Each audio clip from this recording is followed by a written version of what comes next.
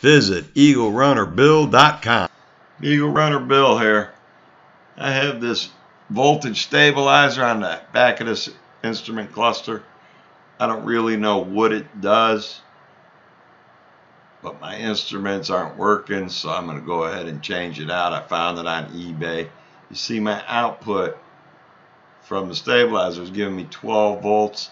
Exactly what my battery input is what I'm seeing out on the instrument.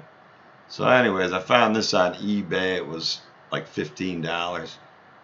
It's got a B there for battery, I guess, and an I for instrument. And I guess I'll just install it right here. It only needs one screw to mount it. See what it does. Like I said, I couldn't find any real information. Some places I looked said the output of this was going to be a pulsating DC outlook there. As usual, the connections aren't right. It needs a female terminal end, knife splice or knife terminal, and that's not what I got here. So let me see if I have one and put a new terminal on here so it'll fit. I don't have the right size. All I have are the yellows, which I believe are 10 to 12 gauge wire. And you see how large that is. Mine have a hard time. So what I'm going to do is I'm just going to flip the wire over on top of the insulation, and that way both of them will fit right in the crimp, and I should get a good hard connection there. Go ahead and crimp it,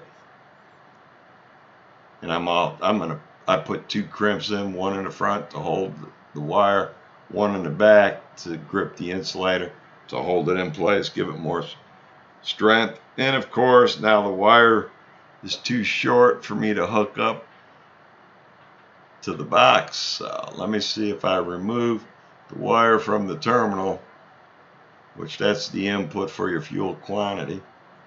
Go ahead and hook it up, and then I'm going to go ahead and bend that terminal.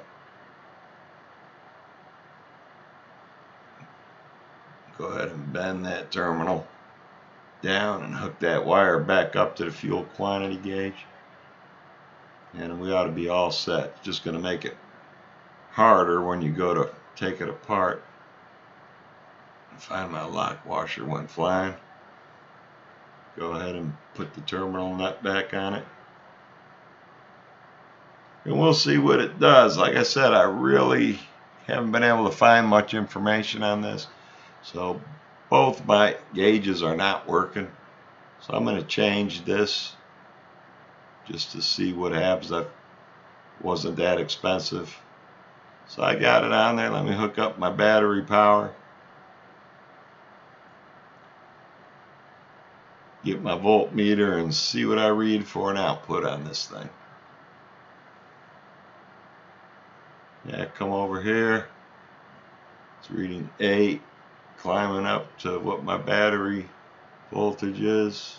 Then it blinks on down to 8 again and climbs back up. Maybe that's that pulsating DC is supposed to be the output.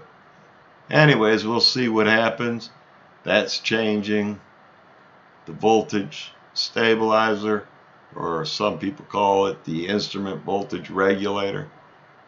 And there's my output voltage. Hope you enjoyed the video, and thanks for watching.